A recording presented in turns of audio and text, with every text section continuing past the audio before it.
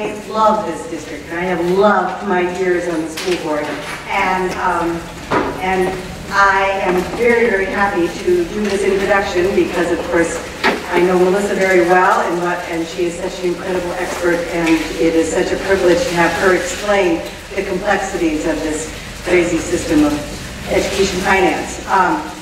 Before I do that, I want to say that I have been attached one way or the other to the foundation for all the years I've been on the school board. And the foundation is just an incredible, often not fully appreciated organization. And I think I have enough experience with lots of superintendents and lots of projects and lots of time and thousands of kids to know that the foundation is a critical player in what's been done in this district. And when you think about programs that have gotten started over time, I could just stand here, I could take up a whole hour and tell you foundation stories of where all the superintendents who I have known have all come to points of critical juncture where they knew there was something instructional that they really wanted to do for kids, and they couldn't quite pull it off because they didn't have the resources or the flexibility of their resources to turn them to something that was a new idea, a good idea, something that should be started, and the foundation has always been the partner. So I just cannot say enough about this incredible organization and how much we all benefit from its existence. So with that, I will say, and now I'm going to tell you that not only am I going to introduce Melissa, who is a resource that we could not exist without, even in normal times, and this is not normal times, so we're even better off now than we are usually. And then say that Kaya, Neff, and I are the co-chairs of Bellevue Quality Schools, which is that nonprofit group that comes together every 4 years in order to run a campaign for levy and/or bond election that is happening now. And Melissa is not campaigning, she's just informing, but Kaya and I are in the room and we are campaigning. So if anybody wants to talk about the details and how important it is, we will be happy to pick up that conversation later. And so for now, Melissa deVita, our Deputy Superintendent.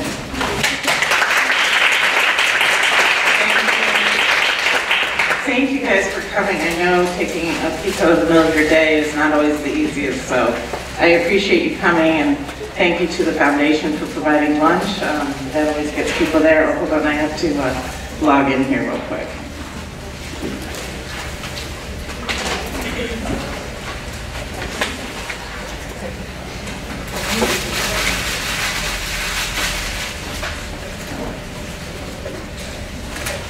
All right, Mike's going to get this started for us. So, you know, the first thing I want to say is that this is not an easy topic, right? It's a pretty heavy topic, and so I've tried to simplify everything as best I could, but feel free to throw up your hands and ask questions if I confuse you, which this is a confusing topic, so I wouldn't be surprised if I did that. So today we're going to talk about how schools are currently funded in Washington and how that is changing based on what happened last summer. And then we're going to talk a little bit about what is the impact to us as a school district, as well as what is the impact to our community and our taxpayers. Even though the legislature had come to an agreement on how they were going to fund McCleary, things are still in flux because there's been some unanticipated consequences of the bill, the legislature that they passed. So I believe come January, they're going to revisit pieces of that. And then I even think as we move forward, this is not a done deal. And so I think things are going to continue to flex as we move forward. So at the end of this, first, this is just my quick background, who I am, where I came from. We'll skip over that. At the end of this, what you should know when you were done, okay, is these 4 questions. I hope that you can answer these 4 questions. All right? Is the state fully paying for education? Why do we need local levies? If we don't have them, what can we lose? And will your taxes go up if they pass in February? 4 basic questions. But in order to get to these questions, I'm going to take you through some slides and hopefully a little story. So our finances really fall in 3 different buckets. Okay? We have our general fund, which you can think of as your checkbook. And that's what we pay everybody out of, right? We pay salaries and benefits out of that. We pay materials, we pay utilities, we pay for paper, we pay for books. This is going to be posted on the website, on Bellevue School Foundation's website, on our website. And the only reason I'm saying that is so that you don't have to take pictures of the slides and stuff. They will be available for you, okay? So basically, that is what we use for our everyday operations. We have 2 other places where we have money. One is in capital and technology. And the capital and technology, we utilize that for all of the technology that is in our school buildings, for the one-to-one computers that we have for our middle school and high school students. For those of you who don't have middle school and high school students, we give them computers to use during the school year, and they take them home and use them in all their classrooms. It pays for the 3D printers that are out there. It pays for some of the STEM work that we're doing. So that is also a local tax that you pay, and that is renewed every 5 years. So that is one of the things that will be on the ballot in February.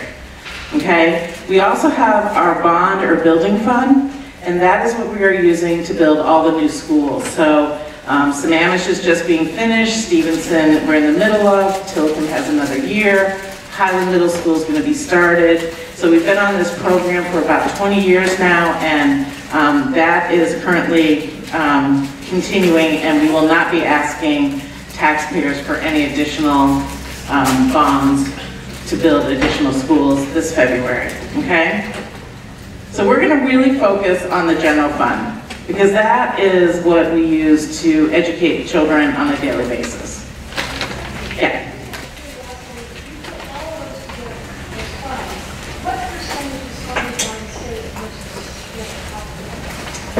Well, so the state funds about 164 million of the 300 million. Okay, so that would probably be about 25%, give or take, maybe a third. Okay, so this is how that 300 million breaks down in terms of where the revenue sources are. Okay, 65 million of it today comes from our local taxpayers. We are limited in terms of how much money we can collect from our local taxpayers. We collect approximately almost 22%. That limit is set at 34.6% to be exact, of what we got from the state and federal government the previous year. So even if you guys said, we want you to collect more money because we want this program or that, or universal early learning, we are not allowed to collect more than that number, okay? And we're collecting the maximum we can collect. All right, so that right now is set at 65 million. We get 164 million from the state, and that is calculated based on something called the prototypical school model, where the state says, for a school of 400 students at the elementary level, here's how many teachers you should have, here's how many principals you should have, here's the number of custodians you should have, here's the number of tech support people you should have. And once they come up with how many you should have, then they multiply it by what they think their salary should be and what they think their benefits should be. And so they give us that amount of money, and then they say, and by the way, you should have this much in materials, supplies, and operating costs. They also give us some money that's called, I call it categorical funding, but it's for the demographics of our students. So how many English language learners do we have? How many special ed students do we have? What kind of transportation services do we have? So they give us some money for specific things on top of that prototypical school model. And then we have all this other money, and really that's where the PTSA donations come in, that's where the foundation donations come in, That's where we get our federal funding. And our federal funding is only about $12 million. It's not very much, right? So we don't get much from the feds, but we do get $12 million from them. So by and large, the majority of our money comes from our local taxpayers and from the state, okay? Of this $300 million, about 85% is salaries and benefits. We are in a people business, okay? So that means about $250 million of that is salaries and benefits. So now the state, while they have this prototypical school model, I have to tell you they are not fully funding our educational model here in Bellevue. One of the things that they don't do is they don't really fund all the people that we need in our school buildings, or even to support our school buildings. So in 2015-16, they funded 808 teachers. Well, we have 933. So those 125 teachers we pay for out of local levy. They fund 4.7 nurses for all 28 schools. We have 15.6, which really isn't even enough, right? That's not even enough. So they only fund 78 custodians, we have 93, and on the technology side, they fund 11 tech support people. Now remember, all of our middle schoolers and high schoolers have laptop computers. So with 11 people, we wouldn't be able to support them. So we've got 33, which even then is light. Okay, so they really don't fund the number of people that we believe we really need in order to provide the educational model that we have here in Bellevue. But not only do they not fund enough resources, they don't fund them at the appropriate salary level. So currently, a brand new teacher, straight out of college that we may hire, the state funds at $35,000 a year in terms of their salary. We pay them $48,000 a year. So that $13,000 difference, we pay for out of levy. And that is true for many, many positions within that prototypical school model. The state just has not kept up with the market. And so we have to cover that difference with local funding. Okay, so that is where the majority of our local funding goes to. In fact, it goes to more people, competitive market-based salaries, longer days for our teachers, and more days. So we have summer school, we have professional development for our teachers. And the more people we use for specific things, like the 7-period day at secondary schools. So what that does is by having that 7-period day, it requires 17% more teachers in those buildings. Okay, so the state pays for 6, we have 7, and so we have to have more teachers in those buildings to cover those additional periods. So really those more people pay out in terms of programs for kids and pay out in terms of opportunities for our students. So if you think about it, a high school with 6 periods, a student who takes their 4 core subjects and then say they're in band, right? And then they have to take 2 years of world languages in order to go to college, and then they have to take a certain number of years of PE, and then they've got to take health. They really have no opportunity to explore anything else. They can't explore any coding courses, they can't explore any additional art courses, they can't explore anything. And so that's why we have the 7 period, is because it really allows our students to explore other things that they may be interested in, okay? The same thing at middle schools. It allows students to take world languages at middle schools. It allows students to explore CTE offerings at middle schools. That's why that 7 period is really important to our community and our students. So this is what we pay, use our levy to pay. The one other thing I want to point out is special education is right up there at the top. The state does not fully fund special education, and neither does the federal government. So we fund about $13 million of our local levy is used for special education, okay? And that is not changing with what the decisions were that they made in July.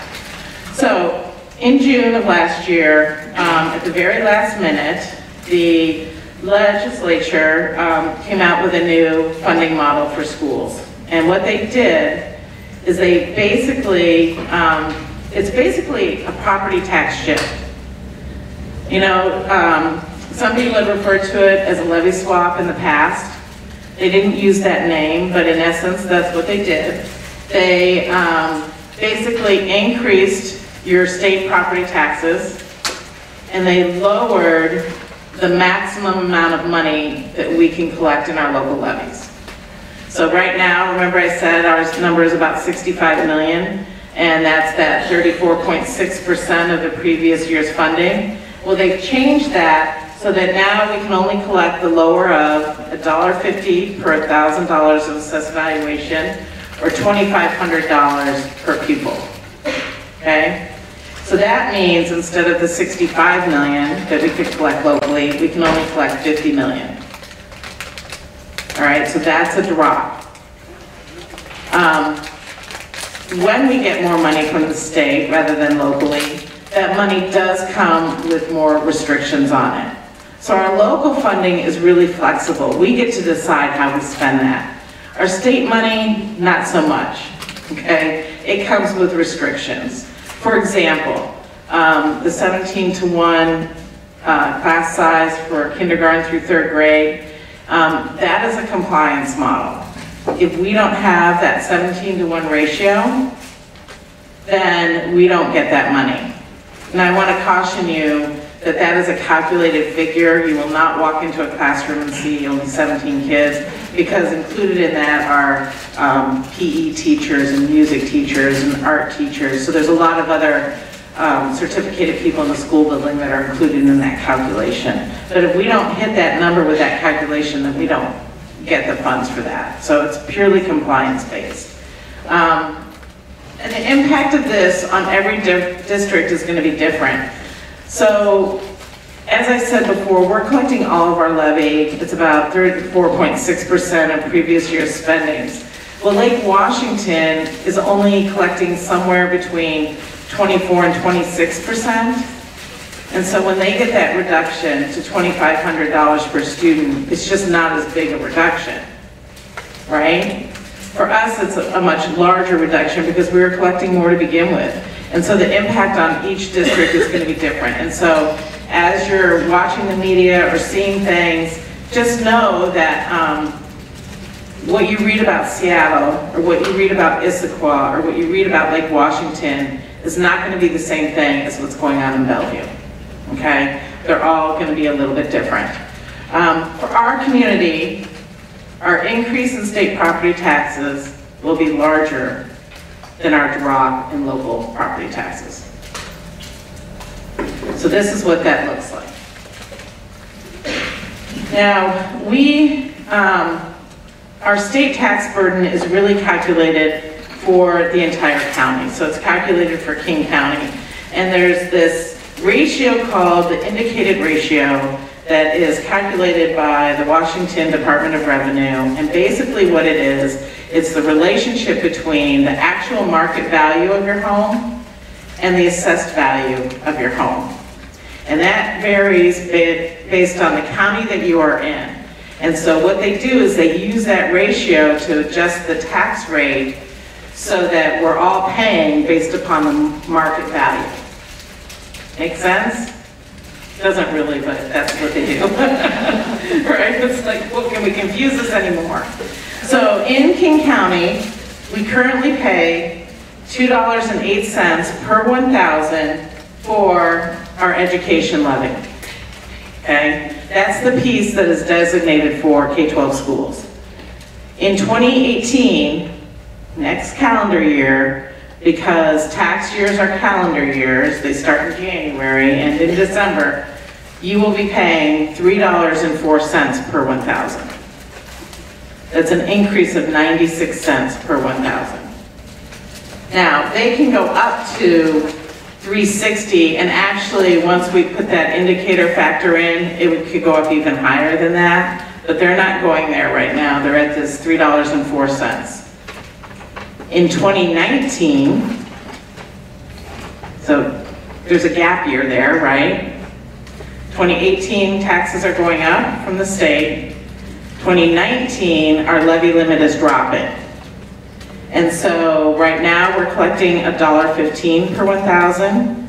If we go to $2,500 per student, our rate will drop to, we anticipate, 80 cents per 1,000. So you see increase of 96 cents from the state, decrease of 35 cents locally. Okay? All right. But they're a year apart. Actually, I wanted to go back to the previous slide. Yeah. My question was about, so the state did this property tax shift. We know we're getting less levy dollars. Did the state send us more money? Granted, and they will not have sent us enough money to fund education as we go and like it in Bellevue, but are they sending us more money? You're a great lead-in, I'm getting there. Okay. Okay, so give me one sec. Sorry. A few more slides. All right, here we go. Here you go, next slide even. All right. Right now we're at that $302 million, right? So these numbers are based on the Office of the Superintendent of Public Education, OSPI, Public Instruction, I should say. And you can look up on OSPI all of these figures and numbers. They put out forecasts in terms of what they think the districts will be getting, okay? And there's a lot of assumptions built into this, but so I used OSPI's forecast, and basically, so this year we're at $302 million. Next year we anticipate being at $330 million, okay? Our levy portion, though, is dropping, so that will drop next year to $58 million. So you're probably going, why not $50 million? Because we budget on a mixed tax year, right? So we budget on 18-19, and so we split what we collect. So that's kind of halfway between that $65 million and that $50 million. Okay, does that make sense to everybody? Yeah. Tax years versus our fiscal year. So we'll be at $58 million, and then we'll drop to the $50 million. There's some adjustments in there for student growth and some other things, but we will definitely be getting more from the state. The problem is that that money, well, $28 million looks and sounds great. That money is already being designated for specific things. So you remember I said that we were underpaying staff. So the first thing is 10 million of that 28 million is that K-3 class size compliance. So if we're not compliant with that, and by the way, we don't have enough classrooms to be compliant with that. Now we can look at different models in order to do that, but so if we're not compliant, we're not going to get that money. So that's the first piece. If we do get it, then it's going to go to the staff that we hire in order to be compliant, okay? Which, you know, is in the benefit of students. So there are cases where our priorities do align with the state. So I don't want to pretend like they don't. They absolutely do. But then there's also $12 million that we anticipate getting in cost of living adjustments. So those are the raises that they give to staff.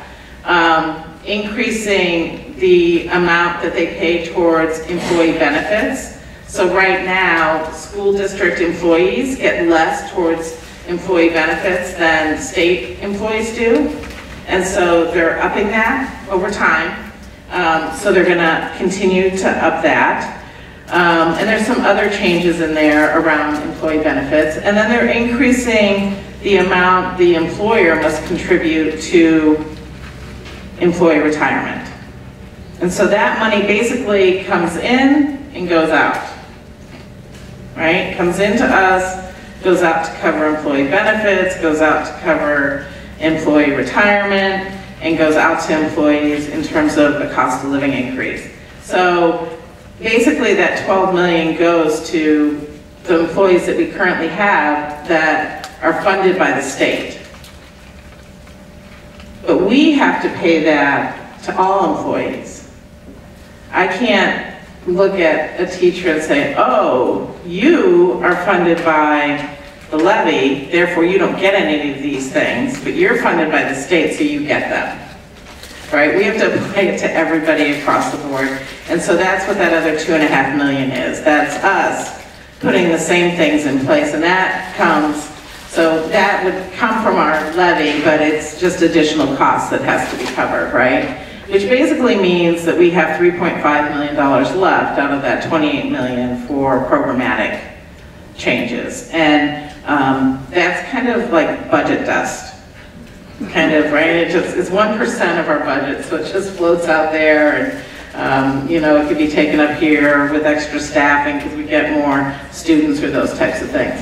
In 1920, we kind of have the same types of things going on, and that leaves us with another 1.3 million. And so, well, it looks like we're getting this big windfall. We're really not. And again, I want to stress that every district is different, because Lake Washington, because they were collecting less local levy, is getting more coming in. They're not seeing as big a differential as we are, because our levy is dropping more than their levy is dropping. Does that make sense? The way that they structured this is really hitting many districts differently. So let me give you an example of Everett School District. So Everett School District is not a property-rich district. They have about the same number of students that we have. And so if you look at the lower of $1.50 per 1,000 or $2,500 per student, they're at the $1.50 per 1,000. And so while we can collect about $50 million, they can only collect about $38 million. So that's a huge issue for them, right? Because they're getting hit with that $1.50 marker. And so that's one of the things that the ledge is going to be looking at, because those are some of the unintended consequences that are happening.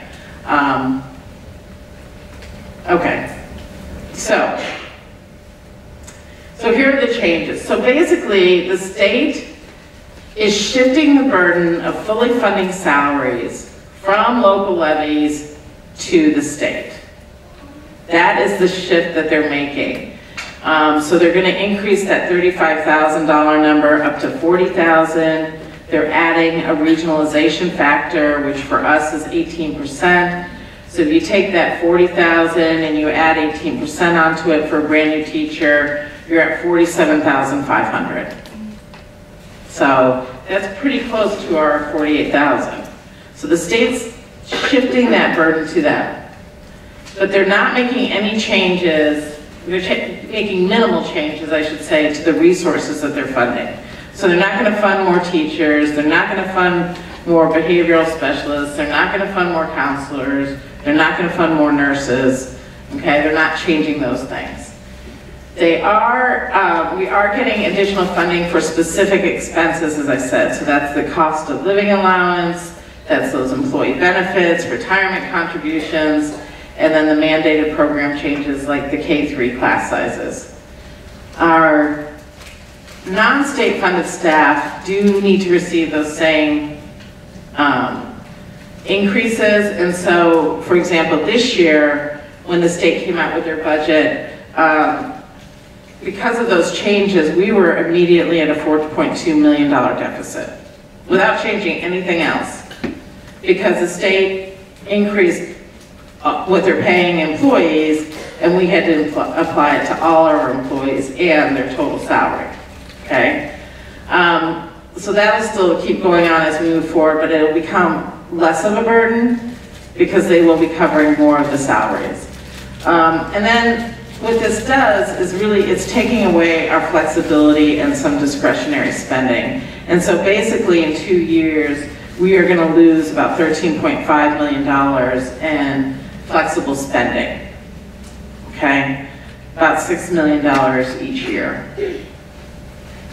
So, big question, is the state fully funding K-12 education? No.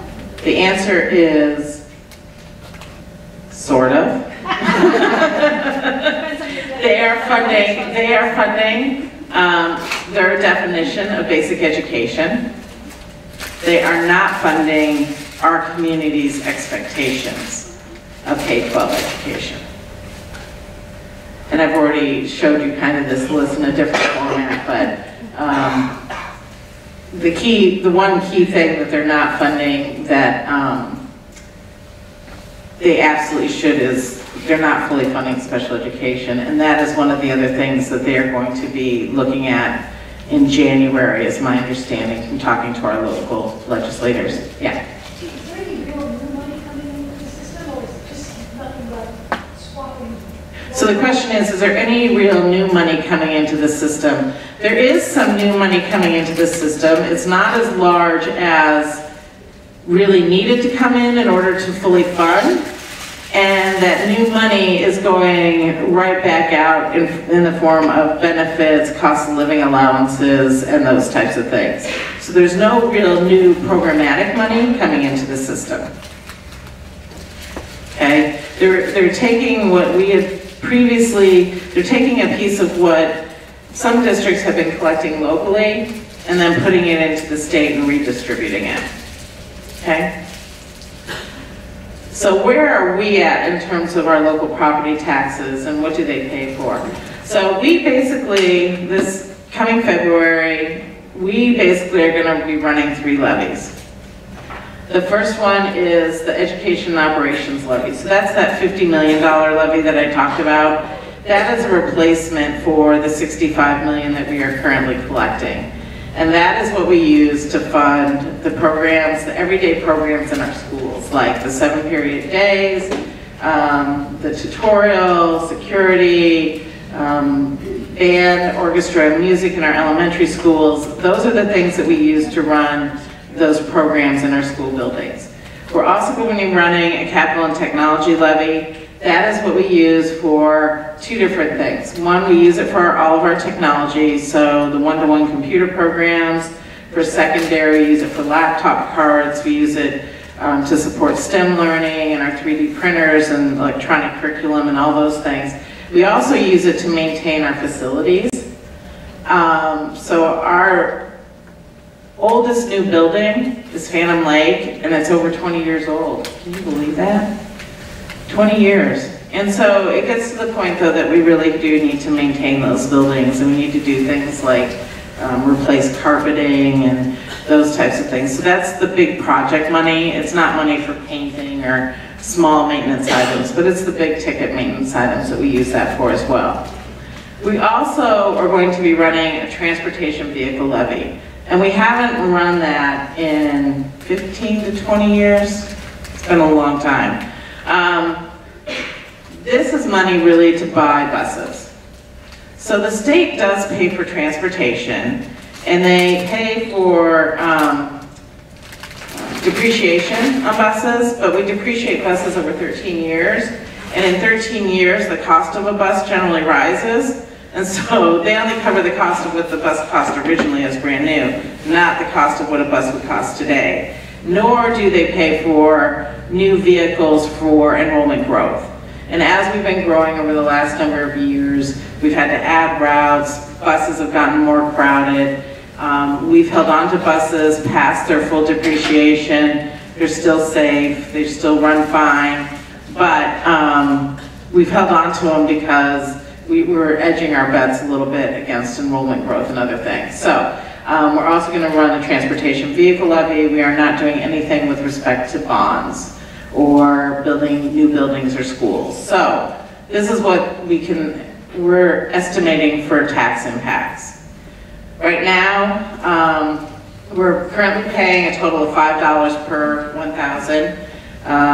It's made up of $2.08 at the state school tax, and then $2.92 locally.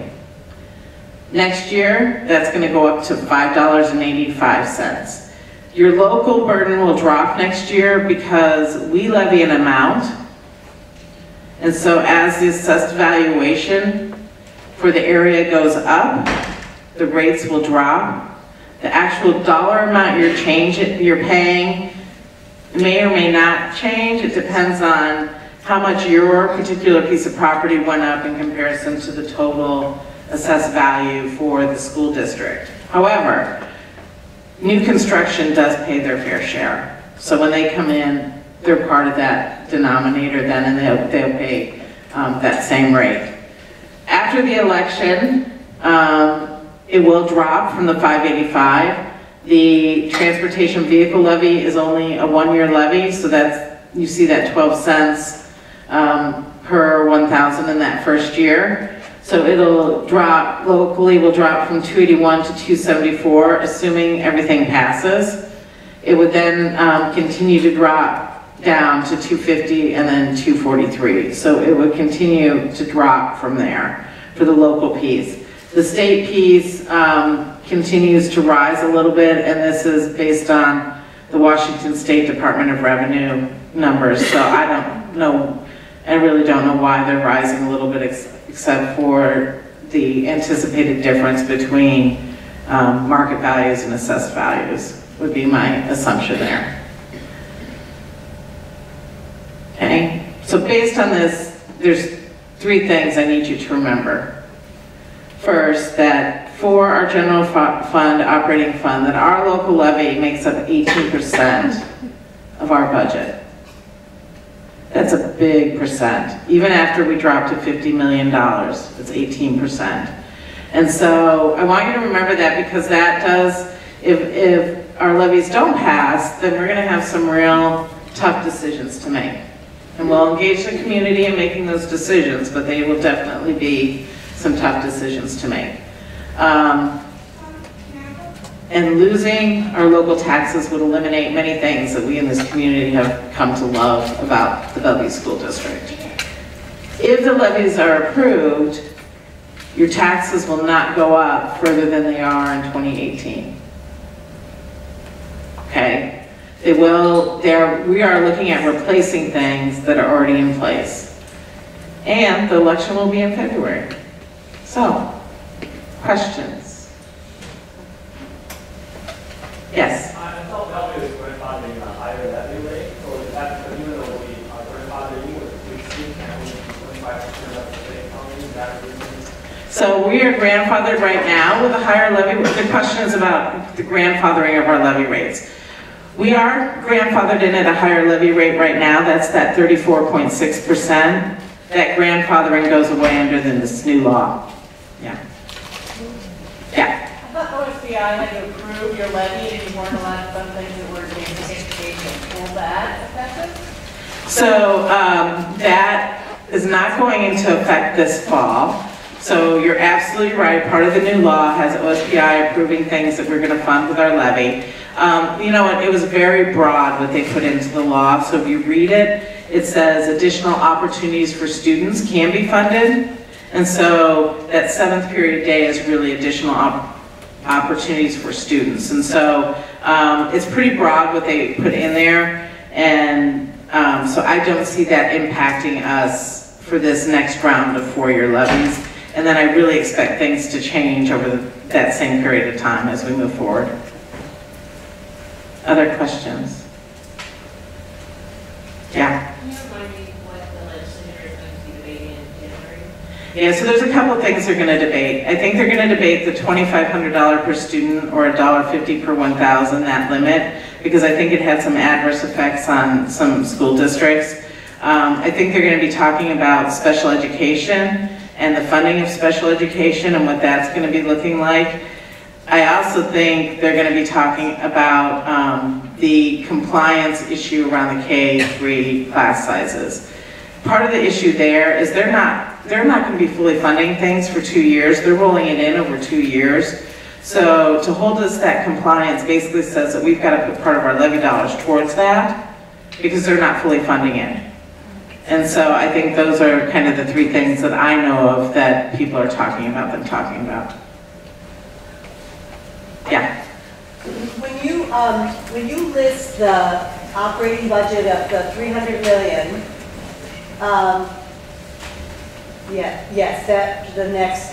when you list the 300 million as the operating budget, how many levies does that total amount include? How many local levies? Just one. Just the one. just the one.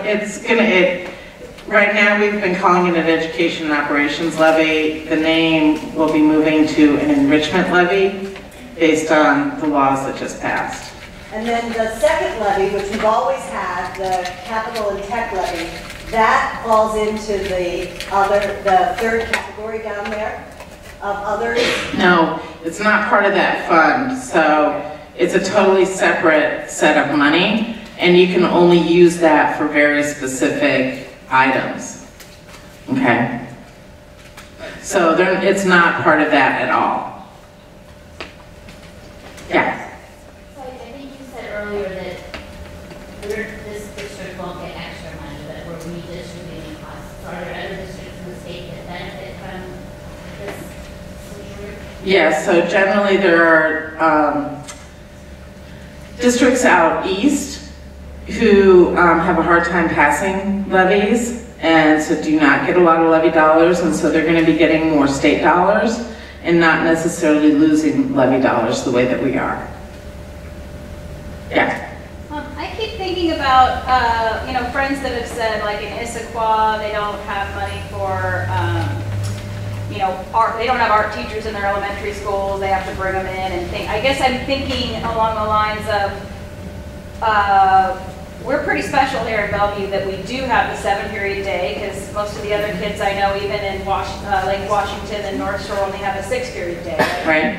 And like the art and the music and stuff that we all know is important, they don't get in even other districts around here. So I just wanted to kind of note that it's a huge deal that Bellevue is working to make sure we keep these things, because they aren't funded by the state, and not even other districts right around us have been funding them. So I don't know, I didn't realize how much other places didn't have until recently. And so thanks for all you do, because it's huge. Thank you. Thank you. Yeah, they are huge for all our kids. Yeah. If we have students currently in elementary and middle school as well, will they feel any impact over the next couple of years? Will they personally feel any impact of what the legislation did? Not if we pass our levies. My biggest concern is the legislature has increased our local tax burdens significantly. I don't want to understate what they've done, because it's significant. And in fact, all of our local legislators voted against this. And the reason they didn't vote against it because of K-12 funding. They voted against it because of the revenue source. Because we have people in our district who are on fixed incomes. This is a huge hit to them. This is a huge hit to property owners in this district. And so they wanted to use a less regressive form of funding K-12 education. And so all of our legislators voted against this from that perspective. So I'm concerned about taxpayer fatigue. I think it's a real thing. I think this is going to hit people's pocketbooks next year in 2018. And I'm concerned. I'm concerned about that, because I think it's really a burden on communities like ours to get the 96 cents per 1,000 hit, especially if you're a fixed income, been in your home for many years, bought your home back in 1975 or whatever, and you've been in that house for 40 years, and look at the value then versus the value now, and you're retired, and all of a sudden your property taxes take this big of a jump. It's huge. So I worry about that. Yeah, Francine. So you showed the $302 million, the $330 million. You talked about how the new money coming from the state is more limited in how we can spend it. You talked about a little bit about cost of living increases. I still don't have a sense though, say the 2018, 2019, is that enough given all of the increases in, cost of living, all of that, or are we still short because of the lower levy? We're going to have to make some decisions in 2018, 19, and 19, and 2019, 20, and 2021. depending upon what inflation does and how much. So our levy dollars, levy limit amount is supposed to move with inflation. But as we know, it depends on what's going up and how much, right? So we should be moving with inflation. This does take away our flexible spending, and so we want to introduce new programs. We're going to have to make adjustments, and we're going to have to do what we all do every day in terms of what are our priorities for our spending. All right? Yeah. No, I assume flat. No, I assume flat. So our levy limit would also go up as students grow, and so would our state. So, and you know, our student growth has been relatively high recently. This year it's flattened out a little bit, and I have a feeling that the cost of homes in our area is driving that down a little bit. Because it's hard to, number one, find a home, number two, afford a home, right? Yeah. You said that the government funds part of the transportation costs, so the buses, things like that. But then on the other, further down, you also said that they aren't funding our buses. So Right. What are they funding? So they fund our drivers. Students, but we're not getting any buses to compensate for that growth in students. No. So they don't fund the vehicles themselves. Okay? They fund gas, they fund drivers, operational. And they pay, and they cover the cost of depreciation on vehicles. But if you bought a car 13 years ago and you depreciated over 13 years, what you're going to buy today is going to be a lot more than what you paid 13 years ago for a car, right? So we're in that same boat. So the money that they take for a bus driver, maybe we have to actually provide the bus for the bus driver to drive. Yes. Yeah. Yeah.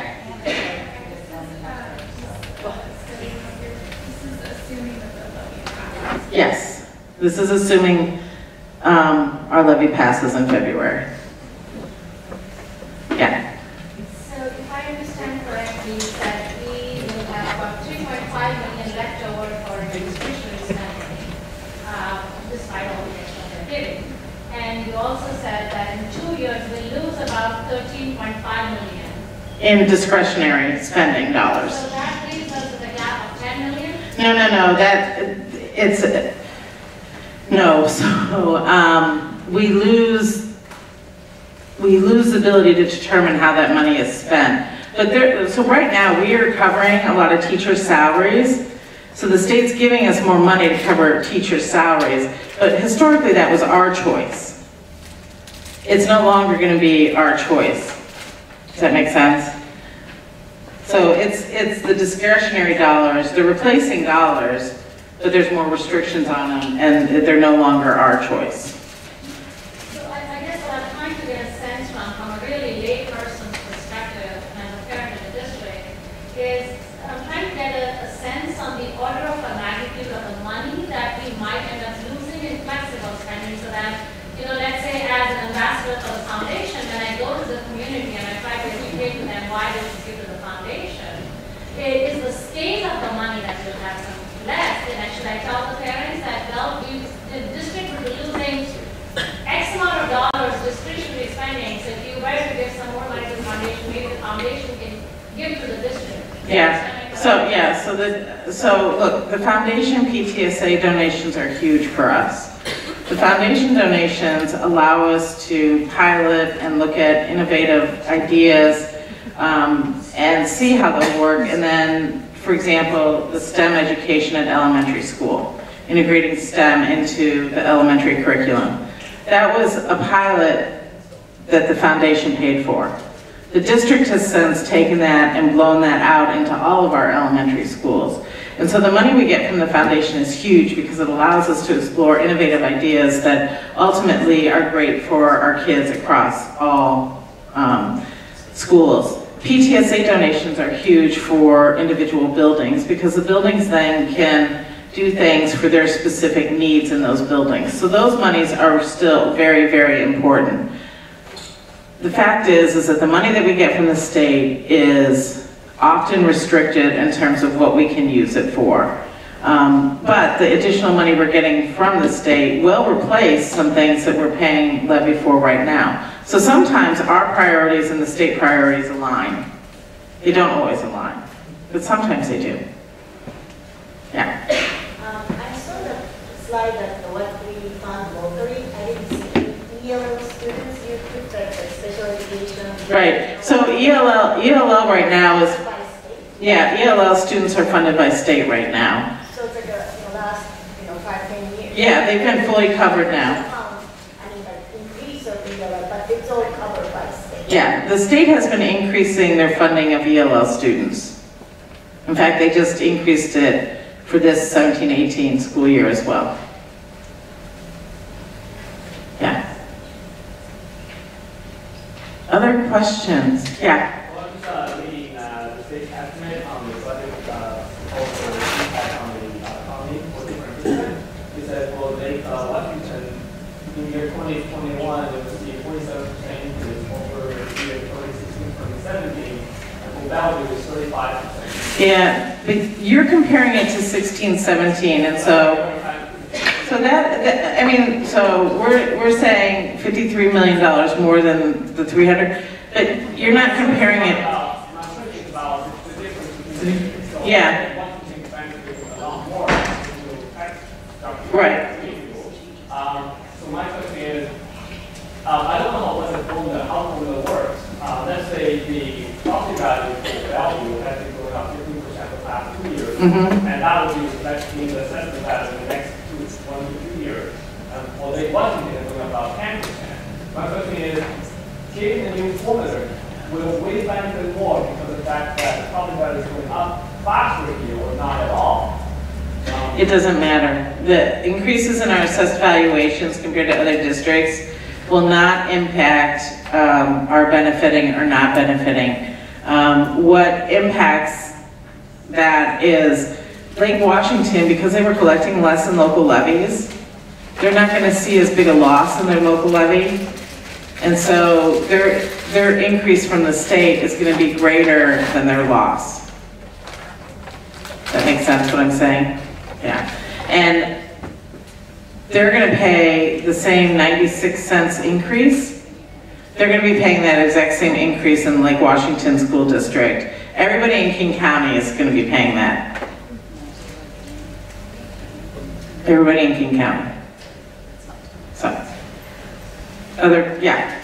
So Melissa, is it fair to say that because the money that we're going to be getting from the state will have more restrictions, that it puts even more importance and in some ways pressure on the foundation dollars, because that is flexible spending that the foundation works with the school district on, right? Yeah. And so that money becomes even more important because we have less ability to use the state money for pilot ideas, things to explore, and we will look now even more to the foundation to help as we find neat ideas that we'd like to fund. Is that true? That's very true. Did everybody hear what Hyan was saying back there? She said basically, with the greater restrictions on state dollars and the lower levy funds, does that put more pressure on dollars like the foundation dollars that we still get to be flexible about how we spend? And that's definitely true. Well, you guys, thank you so much for coming.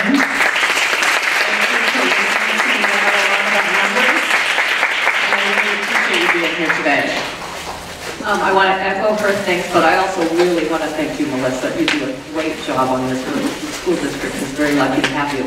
I also want to let you know that when we send out the survey on this, we will also be sending some other information, such as the contact information for your legislators. I hope you realize they're a key, play a key role in this. And also where the slides will be located. And PTAs are encouraged to, cut out slides and share them at their meetings and with their constituents. So thank you very much. Hyan and I are very happy to come to any of your PTSA meetings. I mean, because one-on-one conversations, questions pop up, and we would just like to talk to everybody. The importance of parents voting is going to be critical. It may be the ultimate, game changer is whether or not parents vote, because they don't always do that. And so we're really going to need to get in that space for us.